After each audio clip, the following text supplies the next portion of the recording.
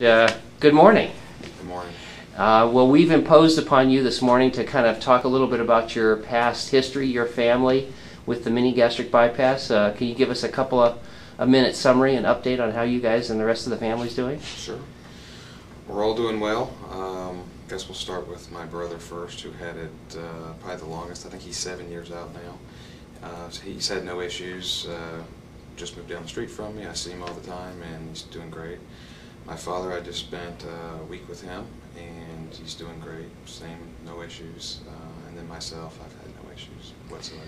So this is great. See, when you talk to a guy, it's kind of yep and nope. So that was the John Wayne summary of what an MGB is. 7 years, doing fine. Yep, nope. Yep. Now, can we talk about your dad? Now, he had a lot of pretty serious medical problems, right? He did. Diabetes, do I remember right? Starting. And previous blood clots? Correct. It was on a blood thinner. Correct.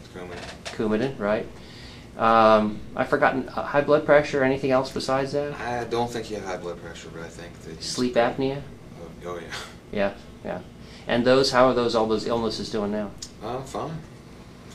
I know that's the John Wayne answer, but honestly, he's had no issues. Good. The only issues is he's getting senile, but that doesn't correct that. Well, if he finds a solution to that, I want him to call me. Well, good. That's great. And you're here today with a friend who heard about the surgery. Correct. Good. Good. Any problems or complications over the years in the family with the surgery? No, it's almost kind of surreal. Like, I have not had an issue. I haven't had one problem. The only problem I have is I should have done it sooner. But that's really the only issue I've had. And what about the weight loss in the group? Can you remember, I mean, your weight loss, your brother and your father, about how much weight people have lost? My dad's probably lost the most. I think he was like 415 when he started. Now he's like right at 220. My brother, I don't know with him, to be honest with you. He looks the exact same. He wears the same size clothes, and he has for like 5 years.